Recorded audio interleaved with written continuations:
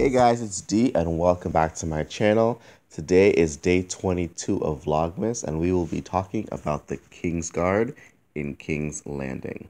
Now the Kingsguard is known as the White Swords or the White Cloaks, and they are the bodyguards of the Iron Throne. They were founded by Visenya Targaryen and Aegon I Targaryen in 10 AC.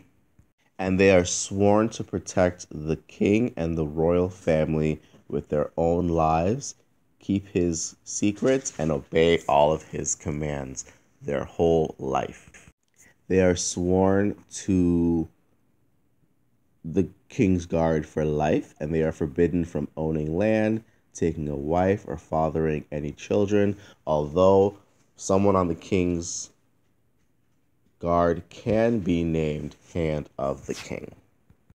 So we will see the Kingsguard take an active role in House of the Dragon and premiering in January, and I cannot wait. Stay tuned for my next video, guys. I'll be talking about the Houses of Westeros for the remainder of Vlogmas.